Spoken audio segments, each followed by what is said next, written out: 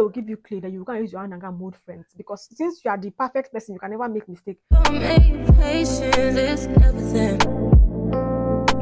In and out, in and out, in and out, arguing, trifling. We haven't had a sit-down video in a while, and I'm excited for it. So guys, if you know you have a hard time making friends or maintaining friends, especially if you're in your 20s or your late 20s when you're busy with work, you guys are no longer in university, so there's no time for you to always be with your friends. You're wondering how you can maintain friendships so that in your 30s you'll not be wondering, where are all my friends? What happened to my friends? I'm going to help you with a few tips that will help you maintain your friendship. But before we get into all of that, my name is Favor Amanze. To the newcomers here, please don't forget to like and subscribe. To my returning subscribers, as always, welcome back. Now, the first mistake people make when it comes to maintaining friendships is that they forget that friendships are also relationships that needs to be worked on. Like, they forget that the main vital thing, this is the first tip I'm going to be giving, is communication. Communication is paramount in every relationship. For a relationship to grow, you have to be able to communicate. There's nothing like a time apart or not communication for a long time will make the heart grow fonder. No, make me forget about you. I put you in the back burner because we're not talking anymore. I don't know why it's very hard for a lot of people to communicate. Even if you don't like phone calls, there are a lot of ways to communicate. Like there are sharing of memes, there are text messages, there's calling if you guys are not in the same area. These are different forms of communication. Calling is still going to be the number one thing that you have to do. You have to call your friends if they're still your friends. You have to call them. You have to like phone them and be like, okay, hello, this is how was your day and all of this. Even if you don't speak to them every day, you still have to make time to call. Now, the other kind of communication you can do is the one me and my friends do. Especially Jessica, she stays in Abuja, she doesn't stay close. What she does is she sends me memes and they're funny. We still laugh and all of that. That is a way of communicating. Technology has made it easy for you to be able to communicate with your friends. So if you're not communicating with them, maybe you don't want them to be friends with you anymore. You don't want to be their friends. There's no excuse why you cannot communicate. There's Twitter, there's Instagram, there's Snapchat. There's so many apps that you can use to communicate with your friends. If you're not using it, are you not asking yourself the question, maybe I don't want this person to be my friend? Because it's not a big deal to communicate. If you're expecting your boyfriend to call you every day, why are you not expecting to speak to your friend at least once a week or twice in a month? I mean, twice in a month is a lot, but twice in a month can also work. You need to come up with a schedule on how to speak to your friend. Like, do you guys understand what friendship means? I feel like a lot of people don't understand it. I've had friends for 15 to 20 years now, so I'm not trying to toot my own horn, but I think I'm pretty good at having friends. And even when I fuck up, like with the communication, I still find a way to apologize and try to do better. So call your friends, or maybe you don't want them to be friends anymore, then maybe you can tell them that and just move on. But why are you not calling them? Like, I don't see the point. Like, how can you have friends that you don't communicate with? So how is the friendship supposed to go? They just stay in the back burner. Whenever you're ready, you just go and pick them out. So you can make out time to communicate with your friends. There's no excuse why you're not communicating. Communicate with them. The second point I'm going to give is spend time together. Spending time is important. There are a lot of things you can do. Then you can get to know what is going on in your friend's life when you guys spend time together. Make out time to go on friendship dates. Friendship dates are important. There are so many things that you can do when you're on friendship dates. You can go for picnic, swimming, go on regular dates and sit down and get to know each other. Along with going on dates with your friends, if you're going to invest time in your relationship, your sexual relationship, why won't you invest time in your friendships too? The friendship date is important. It is very, very, very, very, very important to make out time to go on dates with your friends. Now, if your friends are not close, they are far away from you, that can be like an issue. You do what? There's one thing that Aliyah Face does. She's a YouTuber. What she does is she and her friends make out time for a date. They do movies where everybody's on video call and they just put like a movie on the screen. They're watching it, they're discussing, they're getting to know each other, catching up. So if you can't make time that you can't travel to your own friend's state to go and see her because it's far, there's money, like the money involved, all of that is just too much. Do that kind of video calling where you can guys chat, but spend time with them. Spend time reading books, spend time doing sleepovers, spend time with your friend. This is how the bond grows. This is how when you're far away from your friend, they're still thinking about you, oh, I miss her and all of that. If you don't do all these things, how do you plan on maintaining friendship? I'm sorry. Like, you need to meet your friends, you need to spend time with them. The third one is be willing to forgive. If you follow me on TikTok, you would not have already touched on this subject, but it's insane to me. Like, it's literally insane to me how a lot of pressures you guys put on female friendship that you don't put on your relationship. You do not forgive your friends for any slight mistake. There's always the need of you're expecting them to be perfect. You're not willing to forgive mistakes that they made. Somebody makes a mistake, not saying that the person is a consistent behavior, then that is when there's a problem. It's not every single thing somebody does that the person is toxic. Sometimes somebody is going to be human and make mistake. Nobody on earth is Jesus Christ. Nobody can be Jesus Christ. People are bound to make mistakes. If you're willing to forgive your boyfriend who has cheated on you 20 times with everybody that you know, why are you unwilling to forgive your friend? I have seen so many chats about like I'm holding them to higher standard because they should have known better.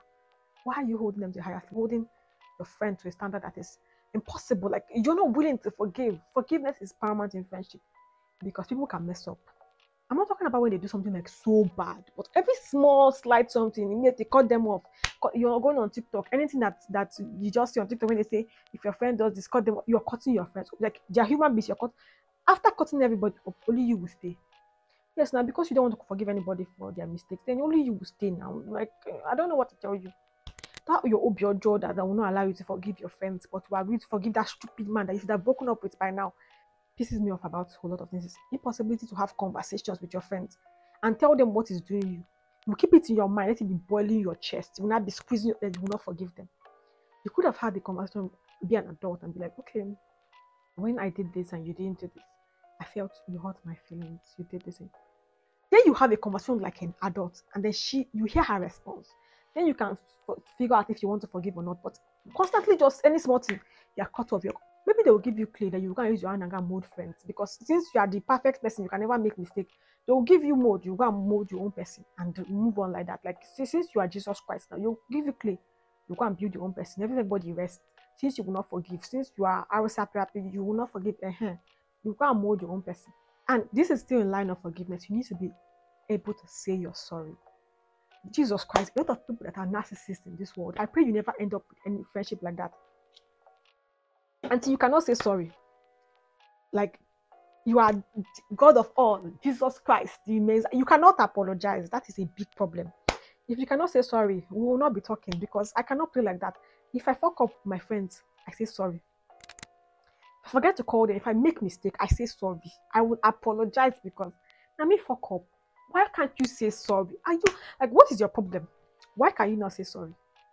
Your inability to apologize and always thinking that everybody should bow down and worship is a problem, and the reason why some of your friends don't even want to talk to you anymore.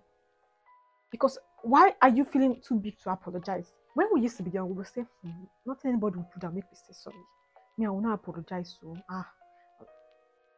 we were young, we were kids. That is excusable. You're a grown woman now. So just say sorry. Say, I'm sorry.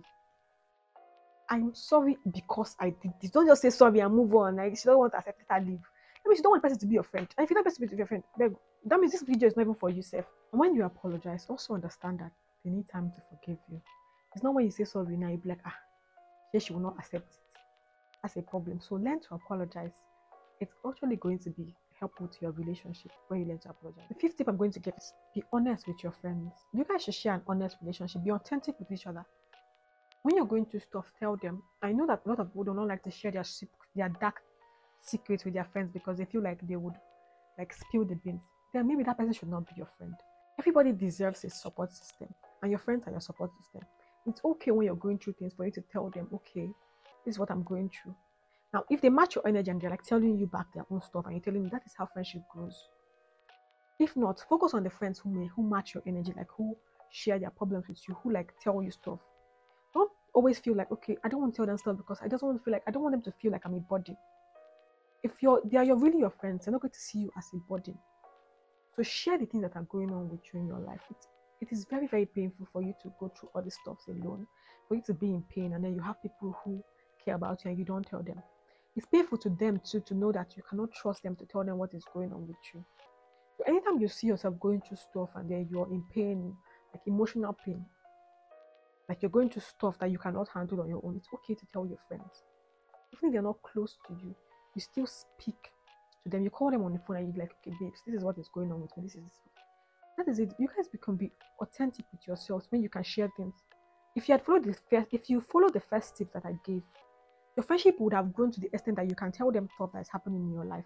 Do not go through life alone. It is miserable to go through life alone where you don't want to tell your friends. All you want to do is show them the good part, laughing and kicking with them without actually showing them what is going on in your life. If you're not willing to share with your friends, they're not your friends. You need to focus on making friends who actually will be there for you when you're going through shit. The last tip I'm going to give is understand that your friends are their own person and allow them to be their own person. Allow them to make their own mistakes. See, I don't know. I have to say this because a lot of people complain and say things like, I see a lot of potential in my friend. Only if she would maximize it and do this and do that. Forgetting that the human being who has her own struggles, who has her own this. It's a good thing that you see potential in your friend, but she's going to have to make her own decisions. You can advise her career-wise or relationship-wise, how you feel like her life will be better, or the things that she needs to change in her life for her life to be better. And she doesn't have to accept your advice. She might decide a different path she wants to go. That is her life. Her friend is a person on her own. She has the right to choose how her life wants to go. No matter how you feel like, if you do this, your life will be great. If you do this, your life will be better. It's still not your position. You're not in a position to change somebody's life. Do not make all your friends your projects of fixing. You want to fix them. They're not a house that you need to fix. You don't fix them up. So they're their own person. You might see all the potentials in them and feel like this is how their life will be better, but it's still not your decision to make at the end of the day. So you need to allow them to make their own decision and be their own person. With all that being said, friendship is a beautiful thing, especially female friendships. You can conquer the world when you have friends at your back, when you have female friends. You can do everything. You will not have to walk the world alone. You don't have to live life alone when you have good friends. I hope you put in time and effort into growing your friendship because it's a beautiful thing. Whether you like it or not, friendships are beautiful. Like once you have female badass friends beside you, you can do anything.